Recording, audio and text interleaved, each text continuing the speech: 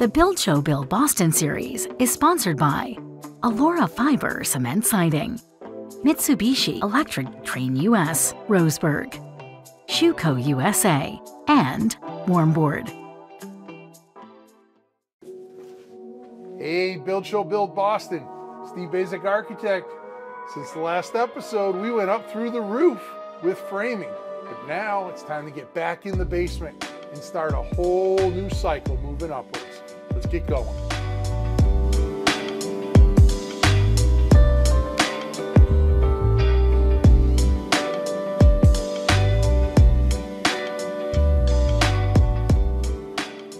Hey, before we get in the basement, I wanted to point out one thing. So our bulkheads here in New England, these are typically precast units. We have a local supplier that has various sizes. You go on, you can pick their bulkhead. But the technology for install is quite simple. You can see here, they have this heavy bead of weather stripping that they basically put on here. The precast comes with 4 embedded bolts, and it simply gets bolted on the side of the foundation wall. So the concrete guy, he leaves and forms out this opening, and then we basically just bolt this on from the inside. It's really cool technology, actually. So here's those 4 bolts that I talked about. You can see they have, a bunch of kind of weather stripping sealant there, but basically it's just these 4 anchor bolts that get embedded on. The system gets applied to the outside of the foundation wall. They screw it on and then walk away, and we basically have that bulkhead hanging out on the outside of the foundation wall. There's no special forming, nothing. Stairs are all pre-made, and they're set up for our Bilco bulkhead and sized appropriately. So really good start to talking about the basement. All right, so as you can see, we're down in the basement.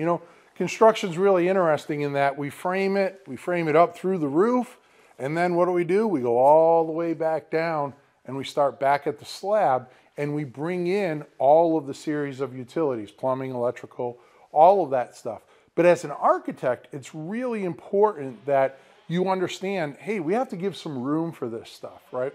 So I like to think of basements as 2 types. There's the clean basement and there's the dirty basement.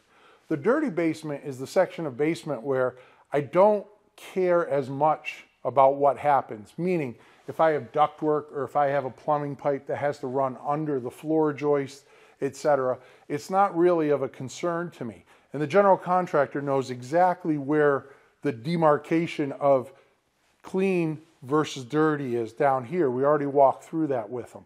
So I'm standing in a section of what I would consider the dirty basement. So any plumbing that comes down from a shower drain up above or a toilet drain, if it runs down under these joists, it's no problem. And we're actually planned for that with our plumber. So we're upstairs. This is the secondary bath. I call it a Jack and Jill. Some people have different names for it, but basically it's the sink room, and then back here we have the tub and toilet. But you can see the plumber's already been here, and he's done some preliminary layout. You can see he's calling for a 3-inch line, the center of the sink or lavatory there, and then you can see it here also that he has them marked out. And again, these are preliminary to find out and investigate to make sure that we don't have any problems. You can see he has it marked out for the center of the toilet there, but notice there's a little wire. So if I pull this up, you notice that, yeah, he has a little wire that's going through there and goes down into the basement. So let's go down into the basement, we'll look up, and we'll see what that little wire is all about. We also have a bunch of other things going on in our dirty basement. You can see over here, we have our radon pipe stubbed out. We have another one on the far side. If you remember that floor plan from the earlier episodes, this house is, about 70 feet long this way, but it's about 90 feet long in that direction, makes the L. So having one radon pipe in, I didn't think was really enough given how far that part of the basement is displaced from this one. So we actually put in 2 systems. We also have 2 sump pump systems here. So you can see the drainage pipe has been run, the septic or the sump basin is in. Those are airtight sump basements because we don't want any of the air underneath our slab to be communicating with the air in our basement. Somewhere right around here is where we're going to have a wall that kind of sets that up as the dirty basement, and we'll have electrical, we'll have a bunch of switch gear for our solar panels. We're just going to have a whole bunch of stuff filling up on that wall. As we walk down here, we're going to be in a storage area of the basement here till about somewhere right here, and then we're going to have another wall here. So we'll have a little fitness gym here that has a window to that opening there. So those are approved egress windows that we have happening there. In the far reach of the basement there is the 4th bedroom.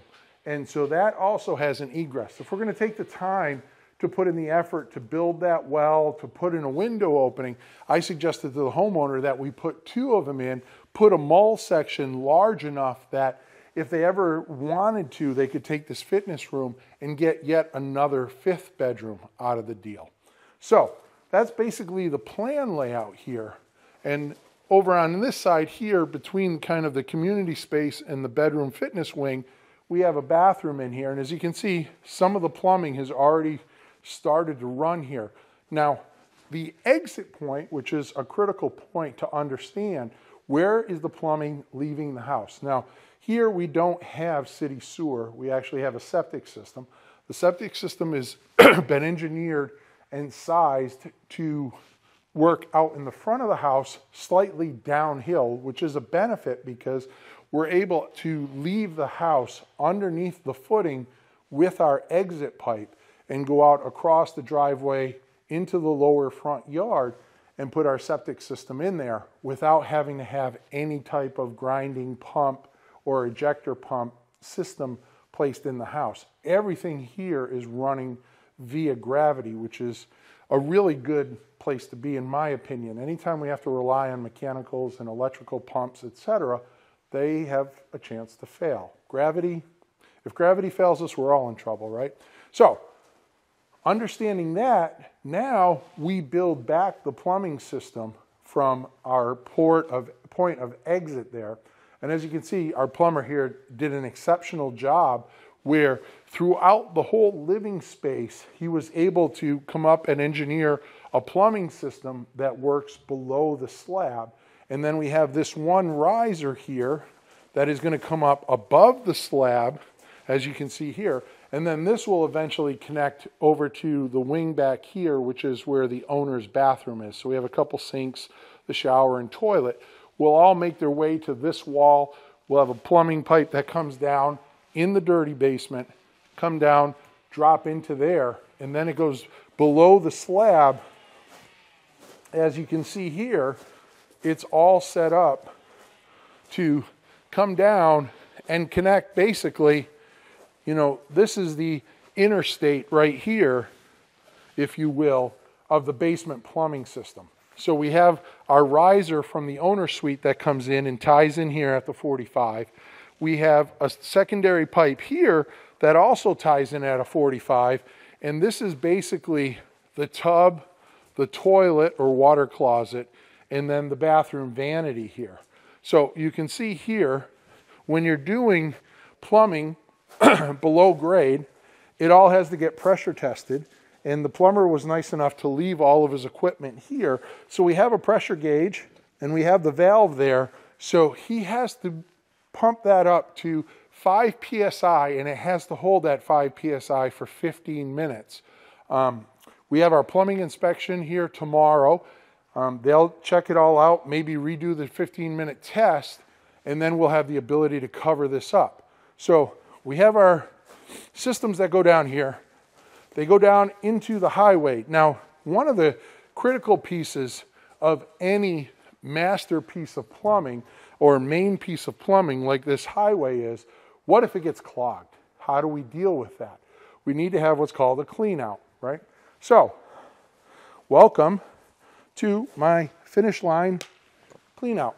What that basically is that is a clean out that's going to come up in the floor. It's designed to come up in the closet of this bedroom that's behind me here, and it's set to be on top of the, or flush with the top of the finished floor there. So that will be, you open up the closet door, there'll just be a small black cap down in the hardwood floor there that's basically covering that up. But should this drain ever get clogged, the plumber will be able to come in here, pop that cap off, and drop a snake in here and have a straight shot all the way to the exit point. If we follow this pipe down, you'll see we have the bathroom here, but then it's pretty much a straight shot all the way down to our point of exit here.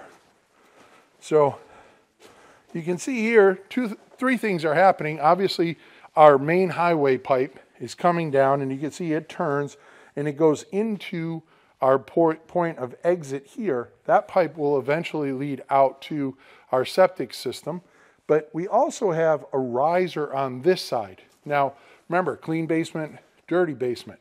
Over on this side of the house, this column line here, and it turns the corner 90 degrees there and goes into the foundation wall. Well, this is clean basement over here. This is dirty basement over here.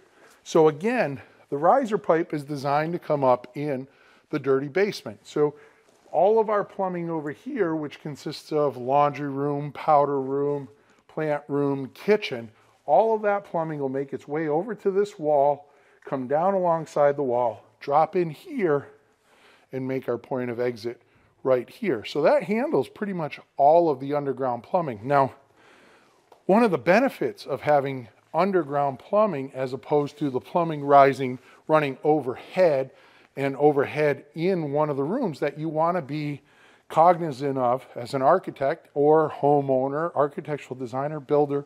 I mean, pretty much anybody that's building a house, right? If you're building a custom house and you're sitting in here watching TV in the media room and someone flushes the toilet upstairs, you don't want to hear the gurgling of water coming through the pipe overhead, making its way over here to the septic tank. So working with our plumber and coming up with a system that's pretty much about 80% below grade, it takes care of the acoustics of that plumbing, right? The media room is here. The above grade plumbing is down around the corner a significant bunch, as well as over here and down in the dirty basement there. So when that toilet flushes in the powder room, we're not hearing that gurgling sound in the media room. Now, these might be small pet peeves, but these are things that when the homeowner's sitting in their nice custom room, media room, in their custom house, and they hear the gurgling of the toilet being flushed every time, it's like, how did we not think about that? Why did we not get rid of that? So, working with an architect with some experience, these are kind of the questions that come to the top that, yeah, we have to get the plumbing in, but let's be concerned about these other aspects of it. So anyways, that's our plumbing. You can see here, we also have our drain line that runs over the top. This is all going to get backfilled. And just like over on the other side, you can see we have our secondary sump pump here. Now, the other thing about two sump pumps is that sump pump is going to be 1 inch lower than this one. So we'll take this pump, we'll actually put it on a brick or a rock. I have exactly the same system at my house, and it'll be raised up 1 inch. Now, the reason for that is the town wants to see most of the water get reclaimed on site, meaning that the other sump pump in the back of the house over there, it's going to go out to the back side of the house. It's going to get dropped into a field where it can then percolate back into the ground within the site and basically be reclaimed on site. Now, should that sump pump fail, this one kicks on. This one kicks on, it goes up, and it's going to go out to the front yard here, and it'll drain to daylight. But the idea for the homeowner, the notion for the homeowner is, if they ever hear this sump pump come on, what it means is that the primary sump pump on the other side of the house has failed. And it has forced this one to come on, because if that one fails, the water's going to rise that additional inch and trip the float on this front sump pump and activate it. So they know immediately that they have a failure in the first pump. But the other thing is, if you're on vacation and you're just relied on one pump, then if that pump fails, your basement floods, right? Not that I'm concerned so much here, but I'm thinking in general in basements. In my house, it certainly would.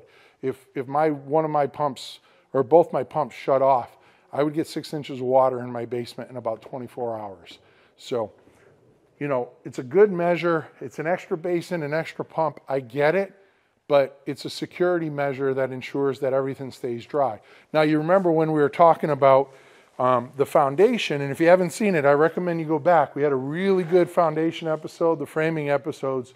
Go check them out. But in that foundation episode, we worked long and hard to make sure that we're doing really diligent water management underneath the slab here with the 2 sump pumps and how water gets to them. So go check that out.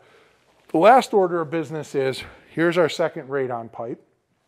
You can see here, it stems up. Now, this one here actually makes the shape of a T.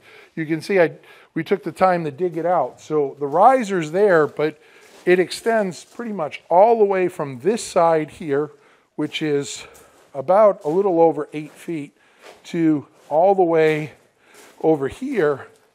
So we get a good 16-foot run here laterally that's picking up any gas that's going to be below our insulation and below our stego wrap. So our stego wrap is going to act like the hot air balloon, if you will, and any gas that tries to migrate northward through the floor assembly, the stego is going to act as the barrier, stop it, and then these pipes are going to collect it, and we're going to have an inline fan that connects that. And then this one here, not only does it tee laterally that way, but it comes off the face of the pipe, and for here it comes off 16 feet, and you can see we dug this out right to the end, so we have that here.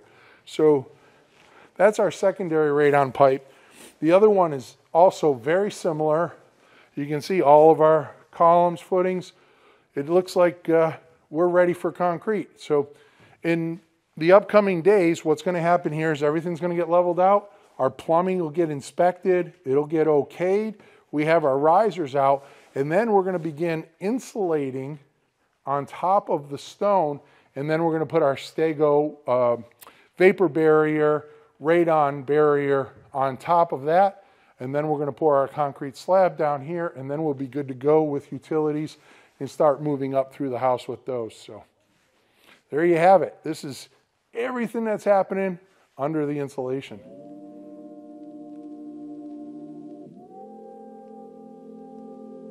All right, exciting day today. We're up here, we're putting in some of our sub-slab insulation. We're getting that all prepped so we can get that slab down there and start running utilities out here. And we're about to catch up with Jesus. Jesus is the owner of Advanced Green Insulation. How you doing, buddy? Good, you sir. All right. And you're responsible for the whole insulation package here. Now, I know today we're just starting with some sub-slab stuff. We're not doing anything up above grade with the walls or the roof. But before we go inside and see what we're doing, why don't we take a minute or two and just talk about your company. So give us what we need to know. 100% sure. Yes, we are a company on a market over a decade. We have over 140 employees on the road. And we serve from all the way down to Martha's-Vineyard to up to Vermont.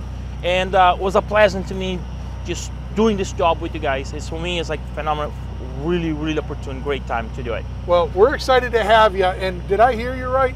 140 employees. You have something like 40 or 50 trucks? Yes, we have 42 trucks on the road. 42 trucks on the road, and you do all types of insulation, right? It's not just spray foam. It's not just rigid board. You'll source whatever insulation me as an architect specifies. LDS Construction, obviously, they're a general contractor here. So whatever we need, it's one-stop shopping with you. 100% sure. We cover all this type of spray foam, blowing cellulose and fiberglass. We do thermal barrier painting. We are one-stop shop. We work hard to make sure we meet the satisfy of the building inspector. All right. Well, I know guys are downstairs. They're anxious to get started, so let's make our way. We'll go check that out, and let's see what we're doing down here. Yeah, that's it. All right, buddy. All right, Bill. Hey, Kev. Steve, how are you? So it looks like all the plumbing and stuff has been covered up. and we're all leveled out, ready to get some insulation down here. I'm assuming that means everything went well with the building inspector, plumbing inspector? Yeah, underground's all inspected, backfilled to grade. We left it down 2 inches to accommodate the insulation, 4 inches of insulation on the stone coming up the wall. So for everybody to understand, we have 8 inches of stone here.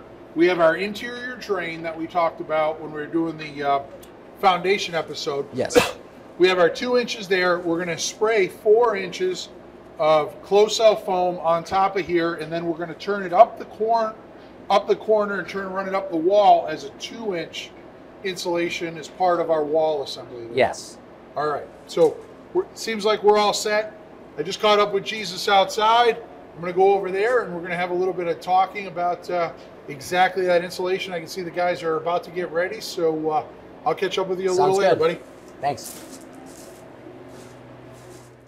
Hey, Jesus. It looks like we're well underway here. Yeah, here we are. Under slab insulation. I know we're working towards getting that slab in here, but we're using a closed cell spray foam. Now, I know a lot of people watching this video are going to make some kind of comment about like the sustainability or the green aspect of this, but when we talked about what products we were going to use, we talked about, you know, the sustainability of this, the option of this versus, say, a rigid foam, which, I mean, no matter what we put down here, it's going to offer some type of environmental challenge, sure, right? The minute we choose to build something, we inherit some type of environmental challenge to what we do. But, you know, you spoke very highly of this product. It's the greenest, if we can use that term, closed cell spray foam on the market currently. Yes, it is. Right? This is our closed cell 2000 XL product. This product, it's a HFO, was a new product on the market, HFO, Green Guard, certificated Green Guard. And that's a waterborne blowing agent for those that don't know, right? Yes. The HFO. Yes, and this product, we highly recommend this type of application, especially when we use this product. And the way we're gonna use here, we're gonna do a continual vapor barrier with, we're gonna build this, the vapor barrier along the walls, coming up a little bit. Right. It's gonna give us the best vapor barrier ever. So let's start with the R value of this per inch. Most insulations are measured in R value per inch, and for this we're talking? Yes, this product, this particular product, is have a higher volume on the market. It's a 7.4 per inch. 7.4 per inch. In the field of the floor here, we're putting 4 inches. You can see that it's getting built up here.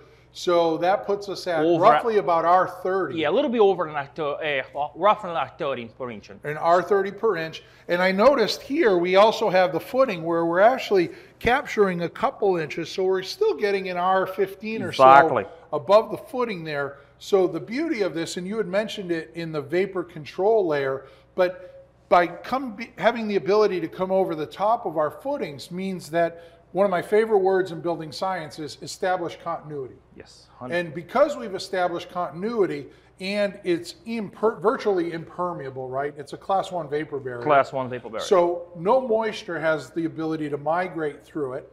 The continuity also makes it a continuous thermal barrier. So as far as our control layers, you know, we check off too. And the fact that it's somewhat, I won't say perfect air barrier, but it's arguable that it makes a really good air barrier. 100% sure. And not that I believe that the ground is really bleeding a bunch of air anyways, but so we've basically checked off 3 boxes of our control layers. The 4th one being water management, but that's being taken care of with our stones, our perimeter drain. And I noticed that you sprayed around the sump basin there. We have our radon pipe, etc. So I also see that we're able to come up along the side of the walls, and I just talked with Kevin and we talked about getting a couple inches there. This is going to turn up the wall, and we're going to spray about 2 feet up the wall, right? Exactly. That's what we're going to do. We're going to bring in the closed cell to up in the foundation wall, and then later, when you're going to finish the basement, we're going to merge them together. It's going to create a continual vapor barrier all the way up to the house. So as we frame our wall, then we'll come down the wall with the 2 inches and just basically climb over the top, make that connection, and then we maintain that continuity up and into the joist bay with this product. Yes. And then we'll have the ability to put an unfaced bat or something. Whatever we want to do. Whatever we want to do as our optional insulation inside that frame. So yeah, it looks like your guys are doing a really good job. I mean, this was just sprayed, what, maybe an hour ago, Yeah, and still, you can walk you across definitely it. can walk. So for anybody that's worried about, hey, is this going to hold the slab or whatever, it's holding my 150-pound frame. So, you know. It's excellent product. So as you said, we literally sprayed the material a couple of hours, like about an hour ago, and we can literally walk in, and it's a fast application, and that's how we do it. That's all what right. happened. Well, I'll leave it to you. Your guys will get that all, because right after this, we're going to throw down some 15 mil Stego vapor barrier, and then it's the concrete slab. And I mean, take a look at this, everybody, because you're never going to see this foam for about 100 years. Over. I hope we're not going to. I hope we never see it again, yeah. right? All right. But that's our hope. Thanks for all your help, buddy. Appreciate it. All righty.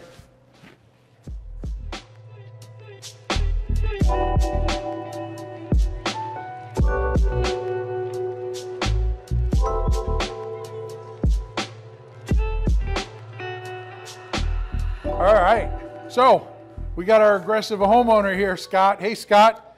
But hey, Steve. Before we get to Scott, we have a really good cross-section of what's happening here. So let's just take a second here to review. We have our 10 inches of stone. That's part of our water management system. Then we have our 4 inches of closed cell. We just reviewed that with Jesus. And that's our thermal barrier, our air barrier, as well as our vapor barrier.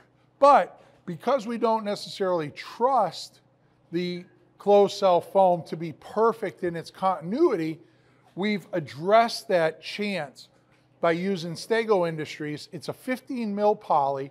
It's their vapor barrier for residential construction. And that's the green stuff you see going on here. And we got Scott, the homeowner, like I said, aggressive homeowner that wants to be, you know, do his part in the construction. So let's go over here. We'll catch up with Scott, and we'll talk a little bit more about what we're doing out here. So how you doing, buddy? Hey, Steve. So how are you? I can see you're hard at it. Nice to see you. How did I do? You did really good.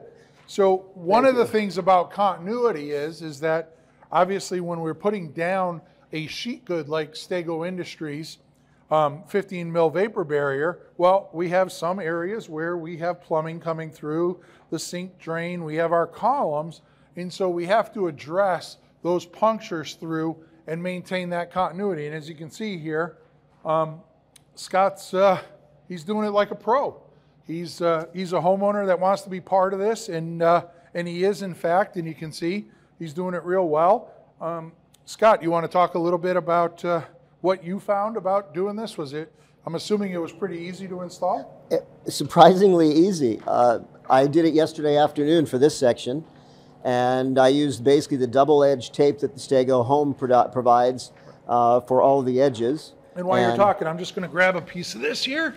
It's a 15 mil poly, and it was in the cold. It's still workable, pretty easily to be done, and that's a piece of the double-edged tape. Yeah, on the so back. they have a, Stego Industries does a really good job, like most good manufacturers, in supplying everything beyond just their product. So not only do they supply the vapor barrier itself, they supply a double-sided tape, so you can tape the seams or around the edge, and we're going to talk about that.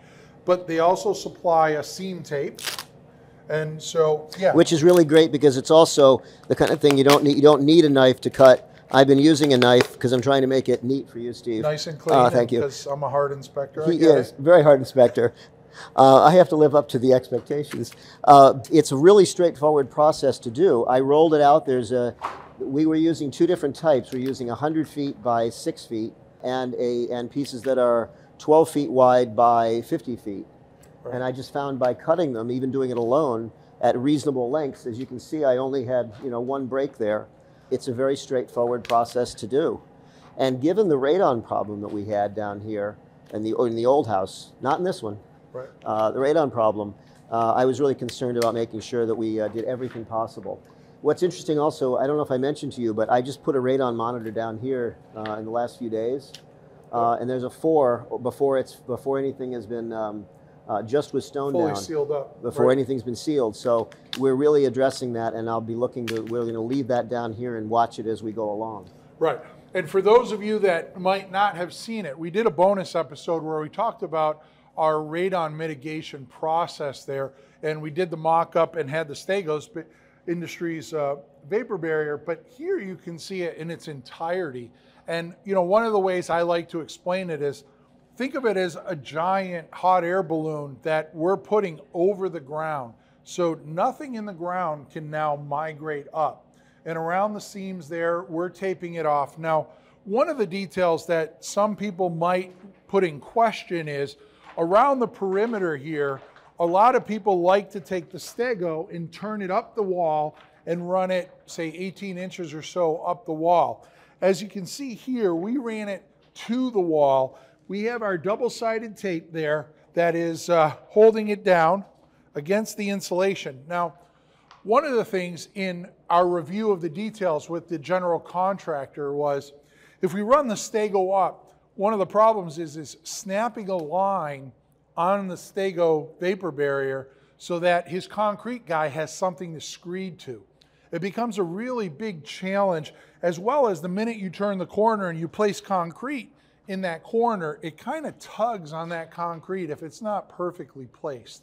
So we came up with a detail where we were going to run it up to the wall. We did contact the people at Stego Industries and ran the detail by them, and they were totally fine with what we're doing here.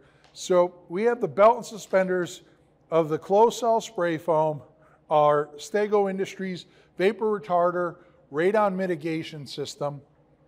Scott's doing a great job sealing it around, and you're standing on some of your own artwork there. This is actually, if you remember, this is the clean out to the plumbing system where we have our main drain that runs across. But you can see Scott did a beautiful job there, textbook look at sealing that up. So it appears we're ready for concrete. I know you've been thoroughly impressed with our team down here. Everybody from LDS through Jesus and his insulation team. The guy that put the Stego down did an okay job. But well, he's just learning. He's just learning. But he's an apprentice. No, and the plumbers were absolutely fantastic. RGC Plumbing was Bob from RGC and his team were absolutely amazing to work with. They suffered through many of my questions, and it was just a good process. And Jesus's group has been fantastic. We've been very, very lucky with LDS leading that effort, and you overseeing everything. It's been a great process so far. Yeah, and it's I mean, and Matt King's team for the framing has been fantastic. And it's starting to come along. It's really interesting that, you know, we build the house up, we get through roof framing, and then we come right back down to the basement and start all over again with new stuff. But a couple of things I want to mention here. One of the things I found was really important is I rolled every piece of tape. I rolled the double-edged tape. And the other thing is, I never would have felt comfortable with it not going up the wall without the spray foam, right? Because of the radon issue. But I think we're golden here the way it is. Yeah, and this detail should, you know, prove to be very good in that, you know, this is a detail that I did on another project with LDS. They'll snap a line on the closed cell. It'll hold that line. Concrete guys will be in here, and I don't know, in a few days, we're going to have a totally different look down here again. That'll be nice. So I was down here yesterday in what was a fairly cold day. We actually used Stego to cover up some of the openings on the outside, which is a heavy enough material that it acted as a great curtain for that. And with the first application of the spray foam on this section and so forth, it was not cold down here. It was very, very comfortable working. Well, every step that we take from here on out certainly is going to prove to be advantageous to the build. So let's break here. Next step, we're getting some concrete in here. Sounds good. And many thanks to Steve as always, because he's a wonder. Well, we're trying. Concrete next up.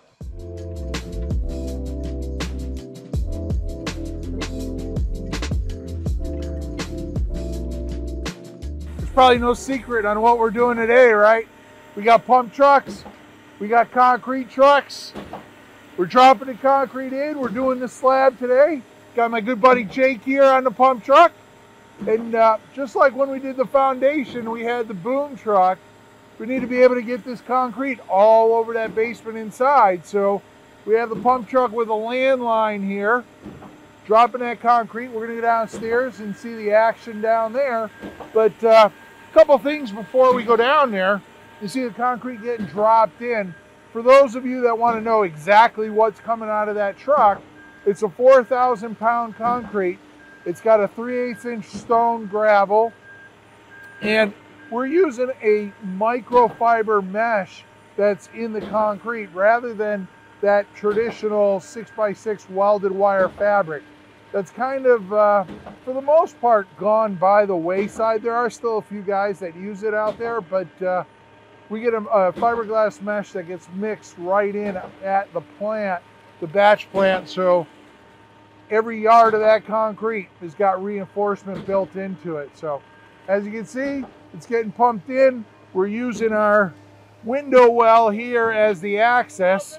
It's actually working out quite nice because if you remember, the house is shaped like an L. This is literally right in the crux of that L. So we can start down on the far side and draw near that well, and then move over to that far side, draw near the well, and then that'll be the exit point. But anyways, let's head on up. We'll go downstairs and we'll see where the action is. All right, so concrete slab day. Who does not like concrete slab day, right? It's almost as exciting as floor framing day, but not quite, but very close. So last time we were here, we talked about Stego Industries, vapor barriers down, our 3 inches of closed cell spray foam. It's installed, down. Next step, concrete. Now, concrete is not something that you just kind of throw down here and then, hey, we'll figure it out while the concrete's pouring. We need to be sure that everything is planned for when the concrete starts rolling. So, they got their laser out. You can see that. Laser's tossing a line around the basement. They have the ability to measure down. That's going to provide a perfectly level space. And you can see, you can measure down from the laser line and then get that exact dimension all around the slab here. So that's how they understand that a point over here and a point 70 feet down the foundation wall there is exactly level, and they can screed to that line and they know that the slab is, you know, level across the basement here. So as you can see, just like when we did the foundation walls, we have a pump truck outside. We have our line here. We don't have the ability to boom it in here, but they put a ground line in. You can see it's all coupled here, and concrete is starting to roll out the corner there. We got an army of guys. They're fixing to move that concrete around, get it nice and level. So why don't we go down there and see what's happening, where the action is. All right, so you can see here, we're over here now. We got the first truck is in place. We're on to the second truck. And you know, the interesting thing about placing a concrete slab is that you can see it's like a beehive here. You have a lot of guys doing the work here. And the interesting thing is every one of them has a very specific job and is related to the next guy doing the work, right? We have a guy dropping the concrete. We got guys moving it with shovels. We got guys picking it up with the screed, leveling the floor. We got a gentleman floating the floor. But everybody has a job so that in the end, we have that beautiful slab down here, all finished up, in place, and ready for the next steps down in the basement. The one thing I wanted to point out while we're here, we talked about having that red line along the insulation there, but also notice on all the interior columns that they actually took the time to mark the elevation there. So that gives us some interior spots that we can understand where level is in the middle of the slab. So really cool stuff. You can sit here and watch these guys for days, but you know, this is teamwork. And the last thing I'll say about this is, you know, there's a lot of tools, there's a lot of equipment that have made this job easier over the year. Obviously, the hose, pumping concrete. We got a concrete truck, you know, 120 feet away, and we have the ability to pump the concrete here. But the reality is the end product is being finished by somebody using their hands, a guy that is 100% craft work in getting that slab just right, finished to look beautiful, and no machine can replace that. So kudos to these guys, all the teamwork going on here.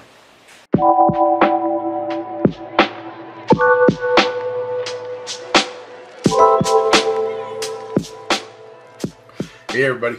So, yeah, got my good friend Big Red here. We're in the studio. I got detail here of our slab assembly. I thought nothing better than have Big Red and myself walk us through that slab assembly and review what we saw out on the construction site. Hopefully you enjoyed that. Always pretty cool watching concrete slabs and anything concrete getting cast and put together. So anyways, let's check this out. We'll do a quick review of the water management. We'll get into what's happening in our slab assembly and yeah, foundations. So let's take a look at it. So here you go. This give you an orientation. That is our foundation wall. And this is our footing. There. You can see there's that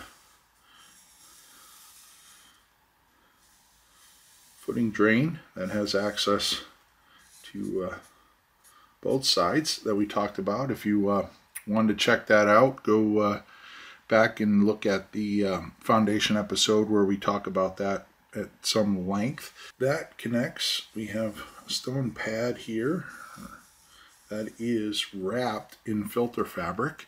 On the outside here, we had our blue barrier, which basically is the sealant that seals that cold joint of footing to wall.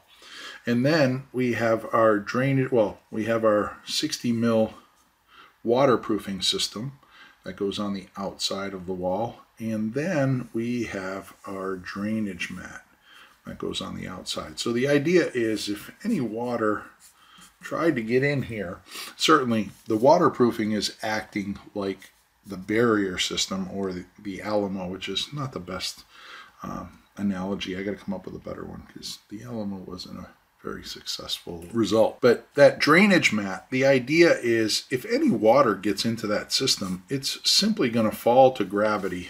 It's going to make its way. You can see the waterproofing turns the corner. It's going to make its way into the stone bed here. And now I know some of you were concerned about putting in these footing laterals, but the idea is if water starts filling this up, right, well, those laterals are going to allow the water to go in. The water is going to go in, and you know, until the water gets to a point where it can actually weep into that pipe, who cares if I have water standing out here in the first 2 inches?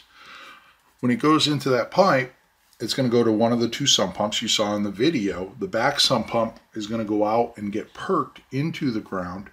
The front sump pump is going to be kind of an emergency relief. If that back pump ever failed, that front pump will come on, kick the water out to daylight on the front. Now, before some of you go off the rails on me in the comments, understand that the town that this house is being placed in, and a lot of towns in our area, require that the water can't leave the job site. So we have to put in a recirc system that allows us to take the water that we would get here, pump it a good distance away from the house, basically into a leaching field system, and put it back into the ground. Most likely at or below the level of the foundation, because we don't want it coming back to the house and just creating this loop. We actually need it to go away. So the front one goes to daylight, but we explained it to the building inspector who did raise some concern about it. The front sump pump will be set 1 inch above the back sump pump. So it will never come on if until the back sump pump has failed.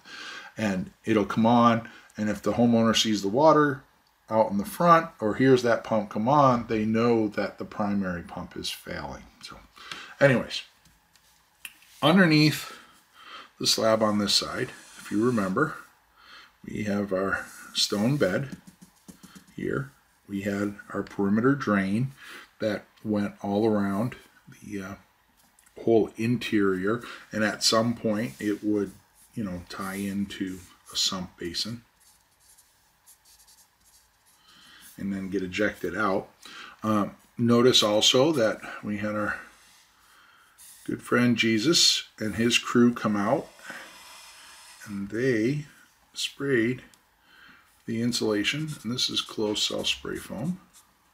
It is it meets the Green Guard standard, and it has a GWP, or global warming potential, of 1 or less. So yes, it is spray foam, but it is one of the best, if not the best one, from an environmental standpoint on the market. So we turn that up the wall, and you know, the detail here shows it, but those guys actually sprayed it up here. We'll connect it to some foam that will later be placed on a wall that will get framed in front of this. But the most important thing is that we turn the corner and have that ready to be able to connect the wall insulation down. Remember, one of my favorite words in all of building science is continuity, right? You cannot talk about building science without continuity being in almost every sentence. So our 4-inch slab here, but before the slab got cast, remember, I have that dashed line, I'm just redrawing it here. We had our Stego wrap, and you can see that it's called out right there, 15 mil Stego wrap. Now, a lot of people talk about bringing it up to the edge, taping it off, all of that good stuff.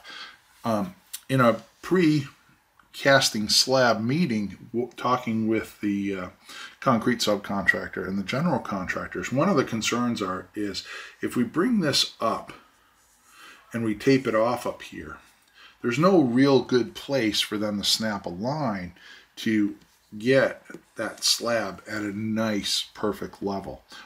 Not that nice perfect level is, you know, accomplished, because they're all probably out a little, although these guys do an absolutely phenomenal job. But you can imagine 3,200 square foot slab. If we get it within about 1/8 of an inch in elevation, plus or minus, I think we can call that a very, very successful casting of the slab. And the other issue is, you know, if you put that Stego in and you tape it off, you have to tape it off very, very loosely at this joint, because as the guys walk on it, if they walk in that corner, or if this is somewhat tight here, and then you cast the concrete in there, it's going to pull on that. It's going to rip it down off the wall, and even if you had a snapped line on there, it's not going to, you know, be there anymore. It just wreaks havoc. So we checked with the people at Stego, and we used their double-sided tape, and we basically took the Stego to the edge of the closed cell foam and taped it off with a piece of double-edged tape. It's part of their system. It's integral to their system. They're the ones. It's totally proprietary, so it works. It works extremely well. And there you have it. You know, we then cast our slab, put in some control joints, and you saw it. I mean, 7 hours later, we were walking across that slab. They did a beautiful job out there. LDS is doing a great job putting this place together. So anyways, that's our slab assembly detail. Big Red giving us a little bit of assistance here. Yeah, if you got any questions, you throw them in the comments below, or you know, let me know. Find me, you know, wherever. I'm out and about, so if you got any questions, message me and I'll do my best to get you an answer. So anyways, that's our slab assembly out at Build Show Build Boston. Long live our buildings. And here we are, finished, ready to rock and roll. We'll let it do its thing over time, but the slab is in. Got my good friend Kevin here. What's up, buddy? Steve, how are you? Kevin from LDS. I'm sure you all remember him, the general contractor here. So, pretty amazing. 7 hours ago, we were standing here watching them turn on the pump truck and dropping concrete. And here we are all the way to finished. We got control joints in. How many yards of concrete we do today? About 50 plus. About 50 plus. So 7 hours, 50 plus yards of concrete. Nice slab. We already got the control joints, like I said, cut in. For those of you that are not familiar with control joints, basically what we're doing is giving a weak spot to the slab so that when the slab comes under any stress, rather than it choosing where it's going to crack, it's going to find the weak spot, and it's basically going to crack along that weak line, and we would never see it, right? Unless it gets really bad and this side starts to displace from that side. But your guy does a good job. Yeah, JFF Concrete out of Walpole. They come in here with about 8 guys, full of energy at 6 a.m. this morning. They did a great job. So, you know. Yeah. One of the interesting things, you know, watching them is there's kind of a, I'll say pecking order because I can't come up with a better line, but there's certain like jobs that certain guys get to do, right? There's the one poor soul that just, he's the one who gets yelled at. Take this, do that, get me a shovel, get me this. And then there's, you know, all up to the guy that's managing the pump, and then the guys that are screeding it and, you know, getting it level, the guys that are making sure that we're hitting our line there and troweling it off around all the columns. But man, these guys, JFF Concrete, they do a beautiful job in and out of here. Like I said, 7 hours, can't complain about that. And yeah, we got a slab. So you know what that means? It means we get the plumber, we get the HVAC guy, and we get the electrician, and we get to start putting in utilities. We got the roofer coming up. Roofer's gonna obviously be putting roofs on this so we can stay nice and dry. The windows are getting delivered, windows are getting installed. We got a lot of things, man. You guys, you and Jared are gonna be busy guys here in the upcoming weeks. Yeah, we're looking forward to it. A lot of stuff happening, and get this house closed up and into interiors here soon. Yeah, we got a lot of great stuff. We have heat pump technology powering up the warm board. You guys are gonna be the first house in the country we're excited that has about their heat pump complete heat system. So a lot of great things happening. We're going to have Jesus back. We'll get some more insulation in here. Yeah, exciting times ahead. So it's about all we have to talk about with concrete. It's in. We're walking on it. It's time to move on, buddy. Awesome. Looking forward to it. All right. We're off.